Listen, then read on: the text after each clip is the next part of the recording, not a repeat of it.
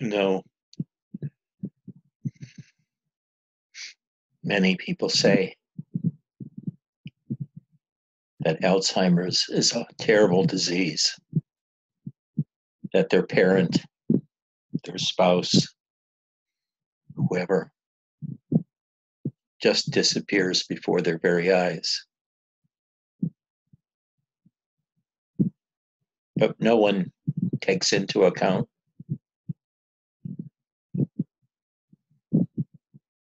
what the Alzheimer's victim feels.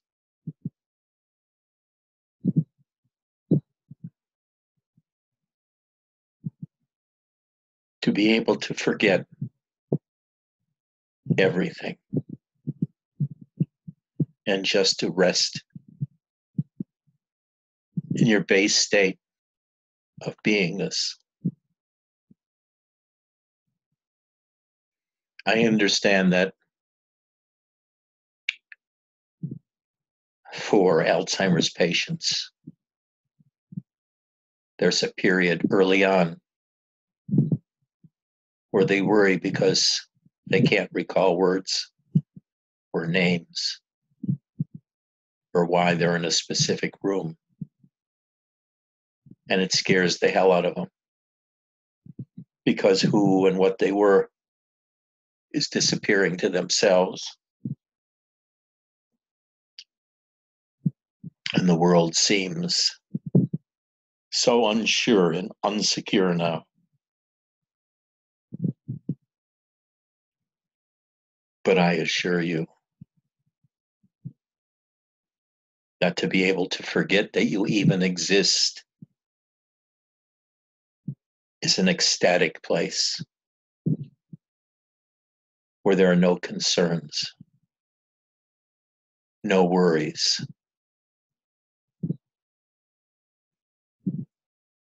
The meditator discovers a state every time he meditates. They find a vast emptiness filled with light that extends everywhere. And then they let go. And they're everywhere and nowhere. It makes no sense about saying where I am when I don't know who I am or what I am. And even that question disappears. You're just dumb as a rock. Not a thought in your mind. Just vast space everywhere. And so you're in the invite to heaven that Robert speaks about, Robert Adams and Ramana.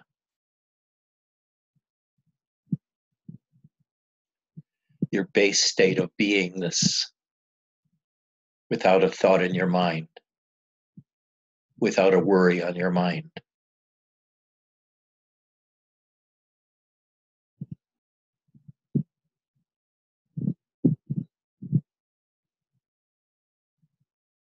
But I'm telling you, there is a higher state.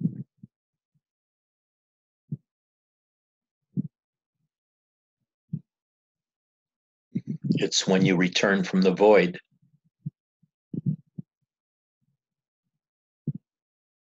and you find love. Love like you've never felt before. Love for the sake of love. Love that is energetic, that totally takes over your life, makes you focus on your beloved.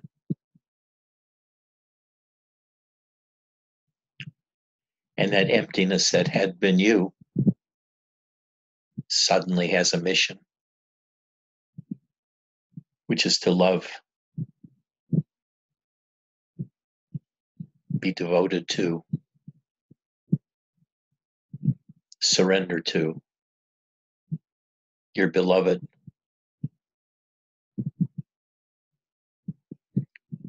And as that love grows in intensity,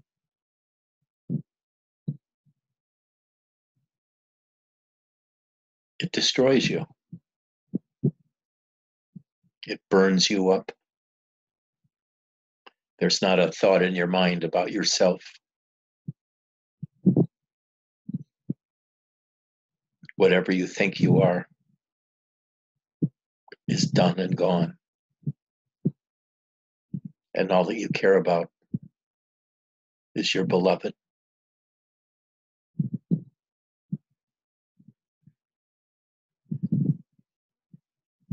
It's like being in a trance or under a spell. Your body doesn't move. It's so quiet. A pin can be heard dropping across the room.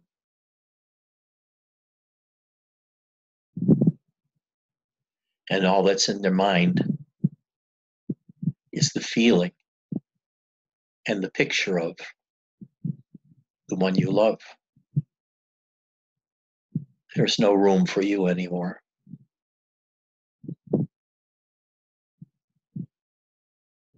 All that you feel is love. You have become love itself. Total devotion, which leads to total surrender, which means you're not the slightest bit concerned about your own welfare, or even if you survive in this love relationship, because there's only your beloved.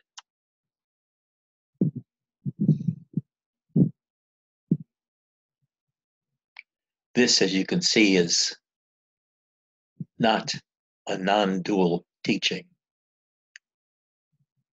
This is a teaching of relationship between you and God, you and your lover, you and your guru, you and other people in your life.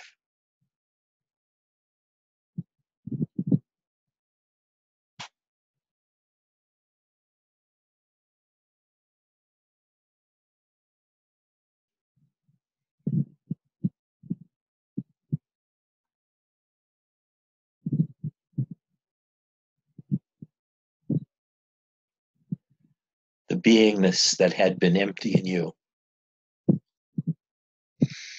that was oh so silent and so accepting, is now filled with the strain of great devotion.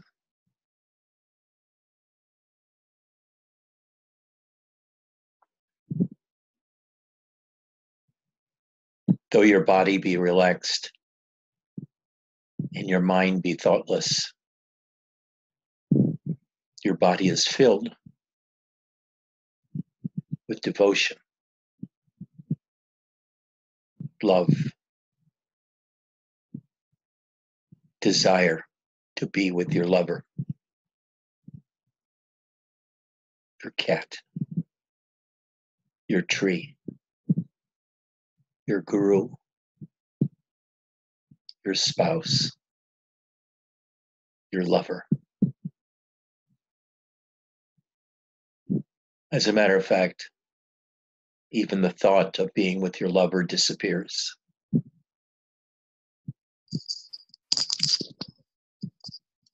And that love that is you,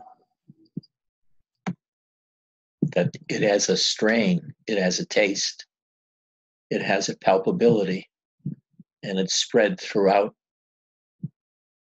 the emptiness that you are. That strain of love, of devotion, fills you everywhere. Every fiber of your being feels the strain of this love.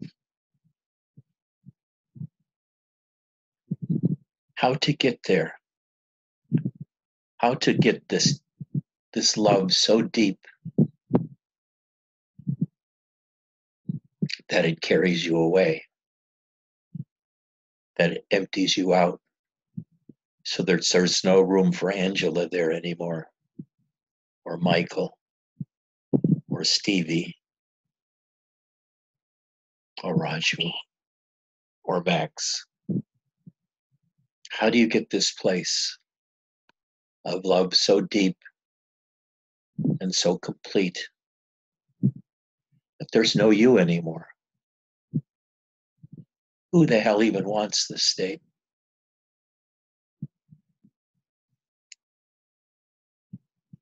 This state leads to God realization.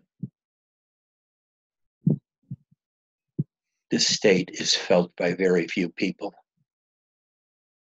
It's very rare. Enlightenment is very rare.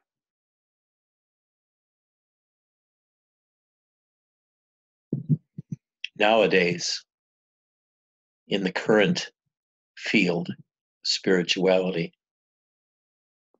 almost everyone is supposed to be enlightened. You're already enlightened, they say. There's nothing to do. It's already there.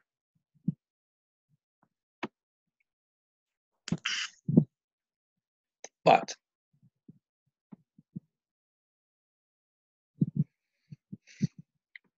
almost nobody is there. There's this Neo-Advaita, which says there's no separate self. I have no separate self. I am one with the universe. In what direction can I seek, since everywhere is the same? It's me. Well, that's easy to say as words, as a concept, but it takes you absolutely nowhere spiritually.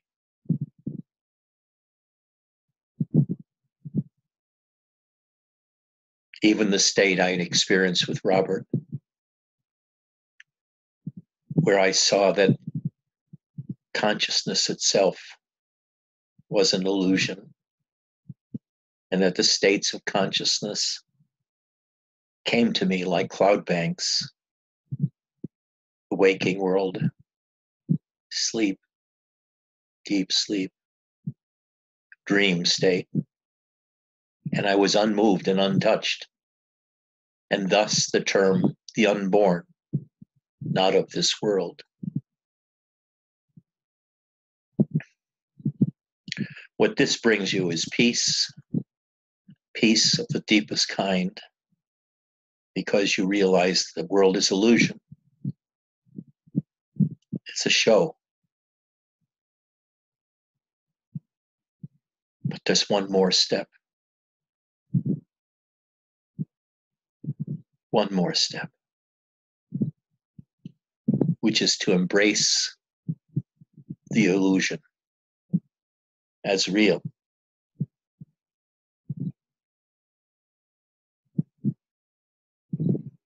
But not accept the mundane world aspect of the illusion.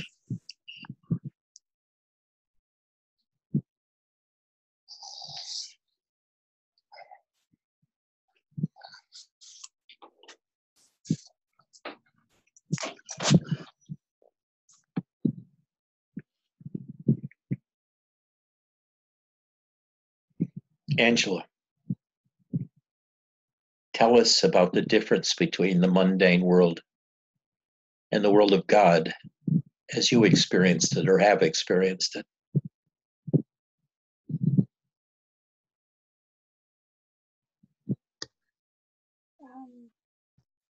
Can you tell me what exactly you're pointing at that you asked me to tell?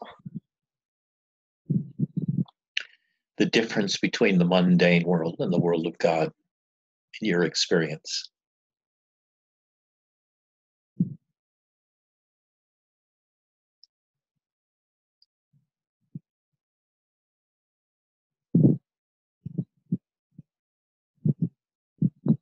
Um, I can say for myself that the mundane world feels contracted. It feels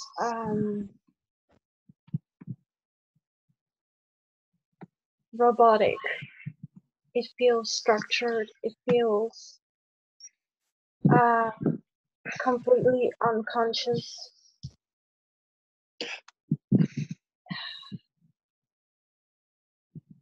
I'm speaking from knowing the difference. Um,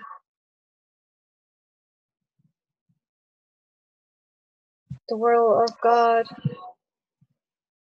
Well, I experienced different aspects of it. I experienced one moment. I experienced the world to be flat like cardboard, and everything to be fake and empty. Just thoughts, clouds, and it felt like the only thing that was real was the love I felt for someone, and everything seemed like a play of God, like a dance of God. And I felt like there was nothing to attain anymore. Absolutely nothing. And for the last days, I did not really experience the world of God as that I went completely in it, but I experienced a devotion so deep. It didn't come from Angela, from my human heart. I cannot even say if it came from love. It came from Shakti, the Shakti energy that comes from Ed. It created in me the entity of Shakti. I call it like this because it felt like Shakti is in charge, but it's not me, it's a current inside me. And it made me feel so alive and so ecstatic and so deeply devotional that I could understand really from experience what it means to fall on the floor for your beloved, to hold your beloved's legs while he or she walks, and your body scratches the floor because you cannot let go. And when your beloved goes to the toilet, you lie down in front of the restroom.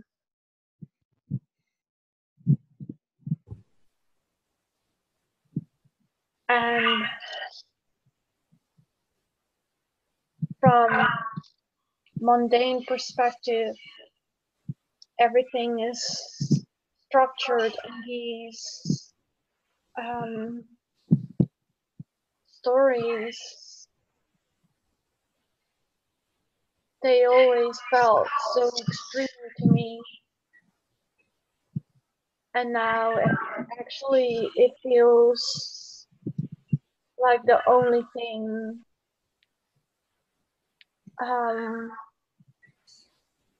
worth to be here.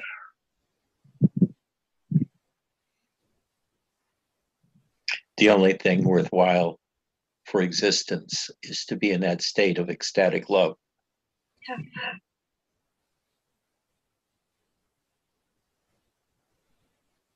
Thank you.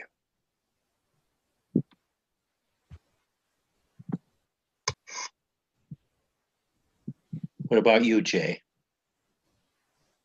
Tell me the difference between the world you used to live in when you were busy in the media and now.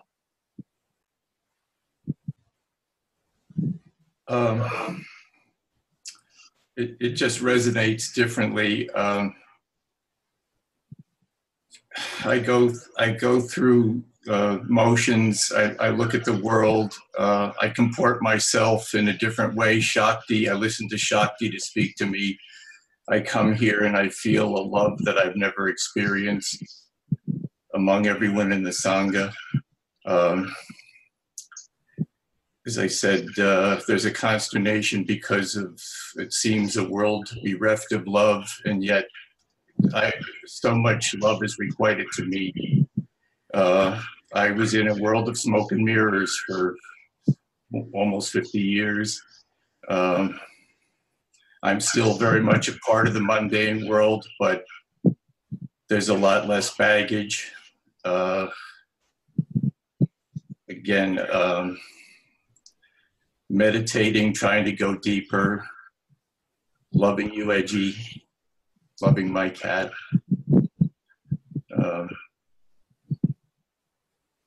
It's the isness of God / capital LOVE, the manifest self, the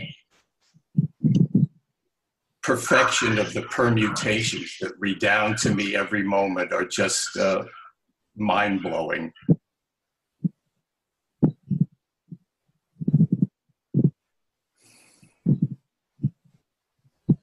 Thank you. Rolf, tell me about how you are now.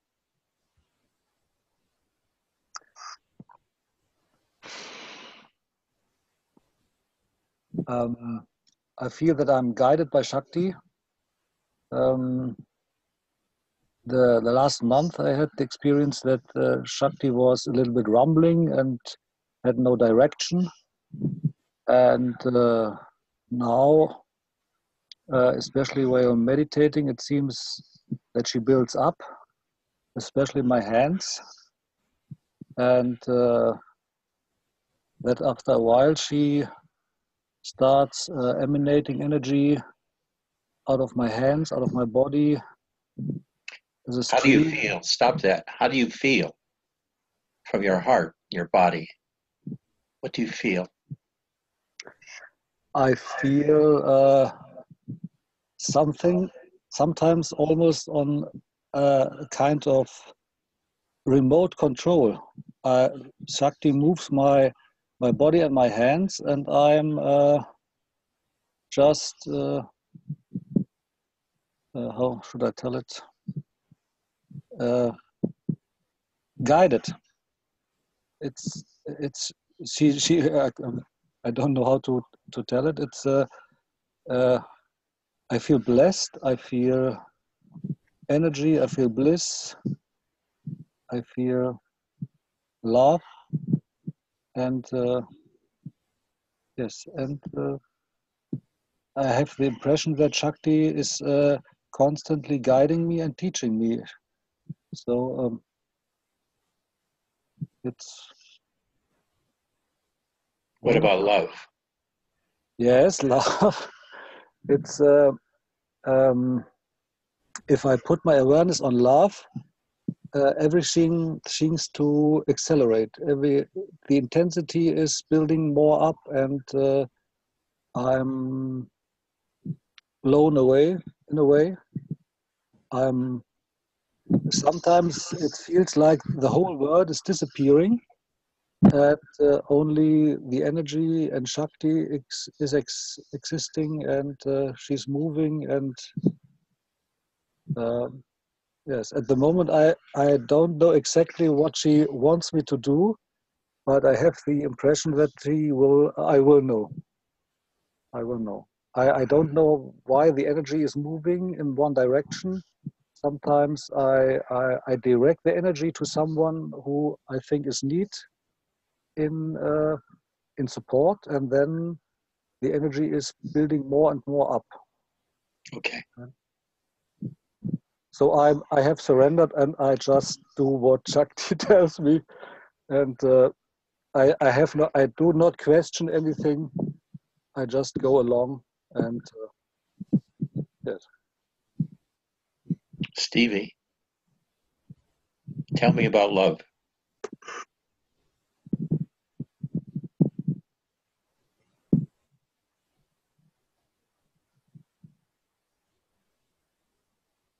Be honest. Totally honest. Oh.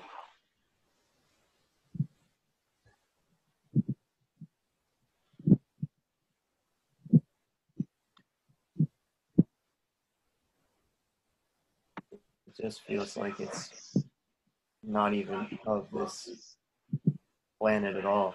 It's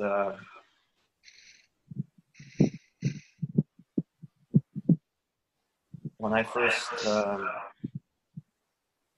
came to your classes, your satsangs, and when I met Angela, and the love between you guys just totally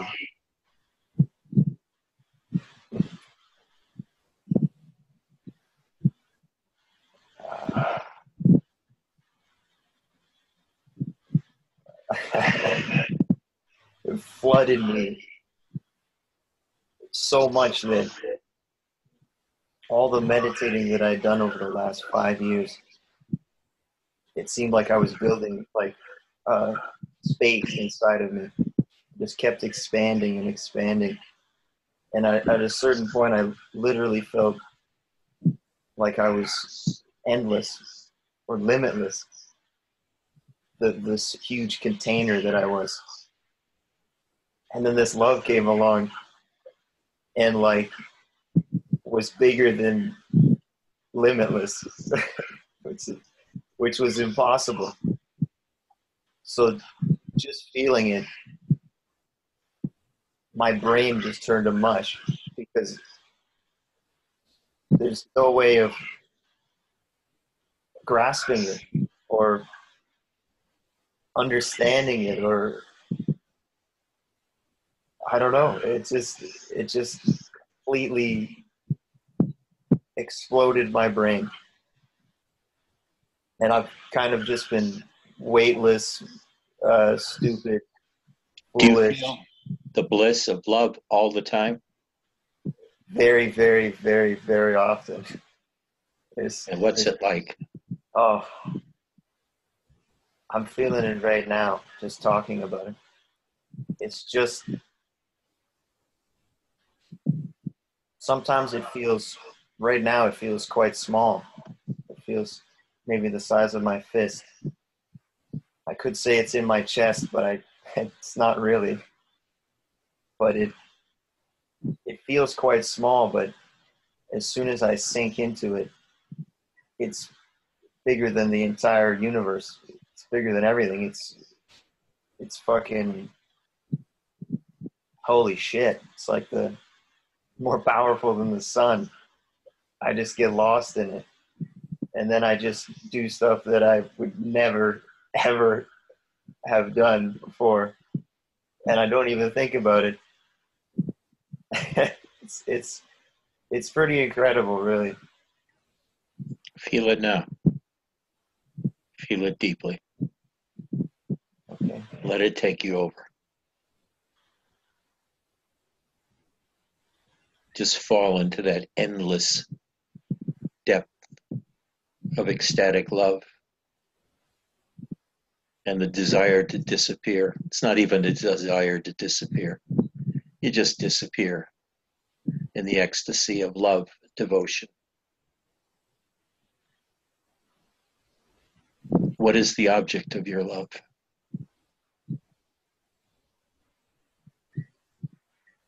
Is there an object?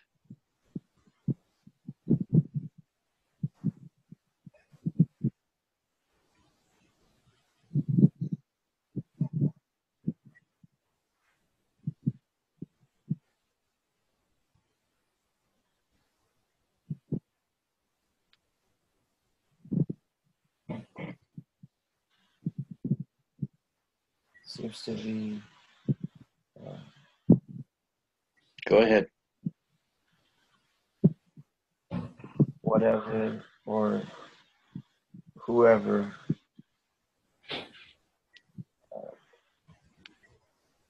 brings this feeling to life. Express it. It's you, it's Angela, it's VJ and Veselina and Mark and Michael, K and T and everybody here, and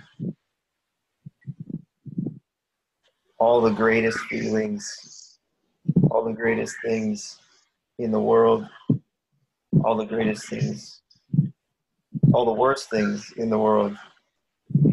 Because everything just seems to just add momentum or mass, and sometimes it's horrifying because it just feels like it's gonna explode or something, or I'm just gonna get lost. That's enough words. Go back into the feeling. Okay. Go back into the feeling. Feel the depths of love and surrender. Feel it like it is a burning sun inside of you, consuming you, consuming the universe, and just stay there.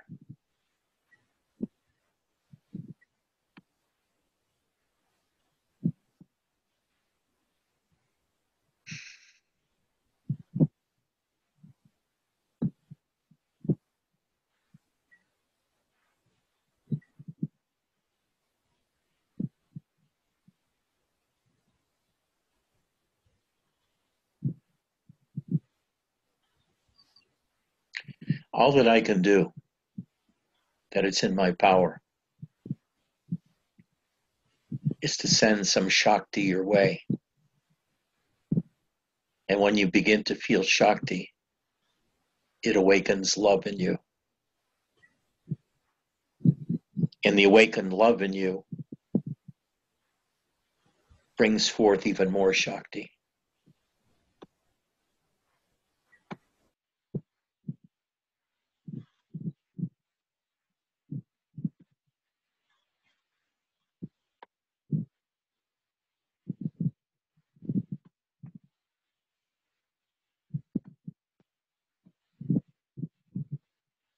And then, when you swim in Shakti for a while,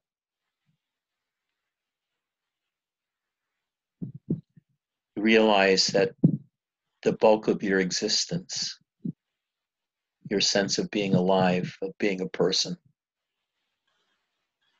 is no longer being in the world. You're no longer in the manifest world that you were in a month or two ago, a year ago. All of your time is spent in utter devotion, not only to Shakti, but to yourself, the life force that you are. You can see when you're in this state by looking within the light of the life force, like an energy being living within you. That is your parent. That is your God. That is your beloved. And everyone in the external world is a doorway to meeting that God within. When you don't think much of yourself, it's hard to imagine God living within you. But if there's somebody you love with all your heart, so your mind goes empty, you can feel it in that other person. And you just want to bow down to that person, Touch her feet. Lick her feet. Want to have her step on you so you become the dust under her feet. And in that position of utter humbleness, all sins are washed away. All cares are washed away. Everything you've ever done wrong in your life is washed away. And you're perfectly whole, perfectly self-accepting, even though there's no self to accept. You just feel complete. You don't want to get off the floor. You want to stay there unmoving and feel the bliss of total freedom. Freedom through being utterly attached to God, to the life force in yourself. You're so free, there's not a thing you want to do. Your human body no longer dictates what you're going to do. You're in ecstatic tension. But the tension is complete relaxation. But you're in stasis. Complete, total, unmoving ecstasy. All you want to do is lie there where you are, listening to the world go on around you and not paying much attention to it at all, but just attending to God within. God within.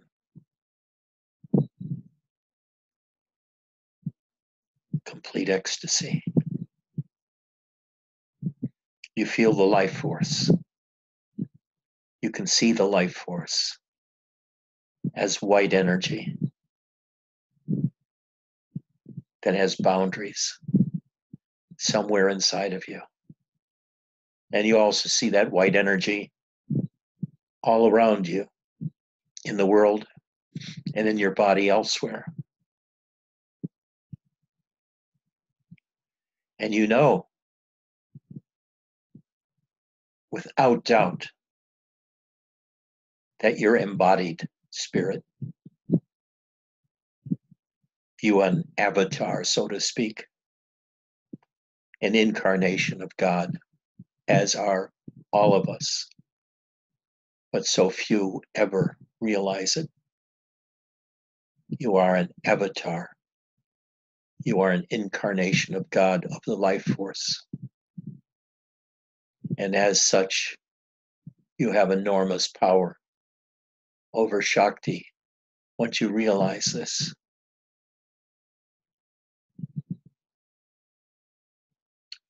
And you just want to rest in that power and in that knowing with nothing to do. And you want to stay there for a long, long time, just as Ramana did for 20 or 30 years before he started teaching. He just rests in his own magnificence, the white energy, the total acceptance, the total desirelessness of that state, to rest as God inside yourself.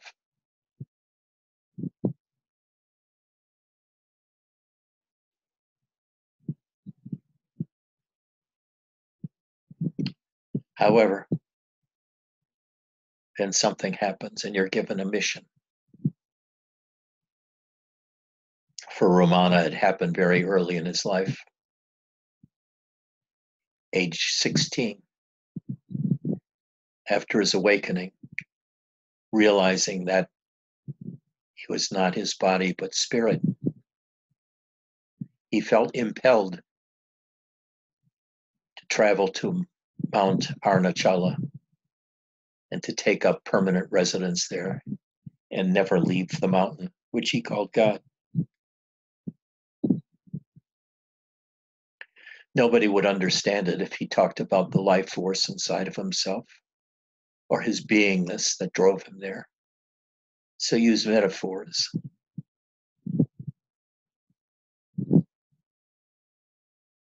I use a metaphor too, but I think it's truer that there's a life force in you that you can know, you can speak to, you can love, you can have and to hold, to have ecstatically. You don't want to move because the bliss is so great.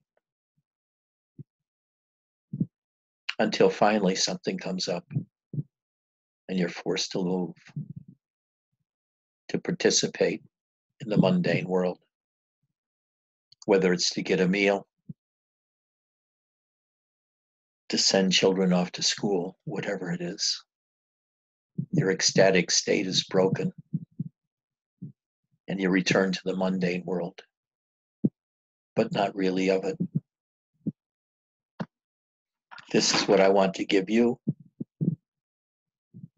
This is what I teach.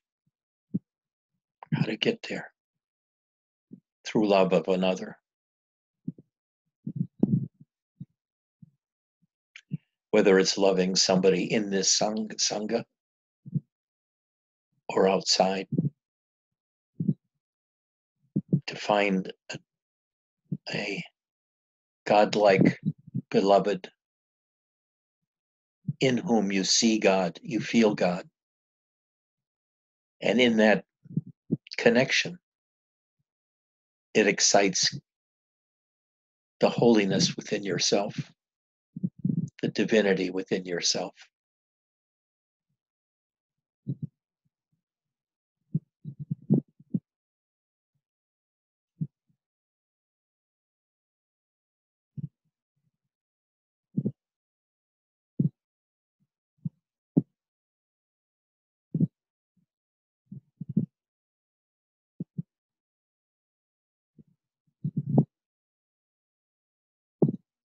No need to move.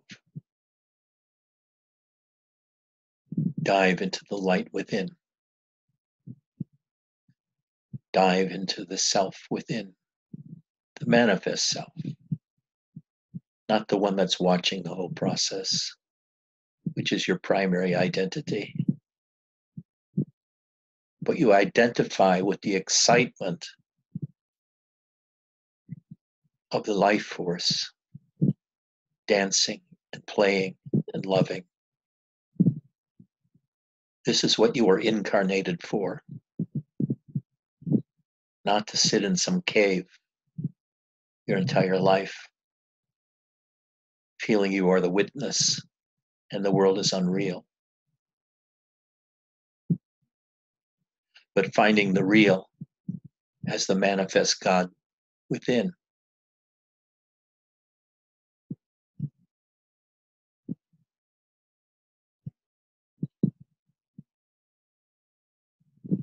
Now we'll have some chanting and then we'll do some speaking.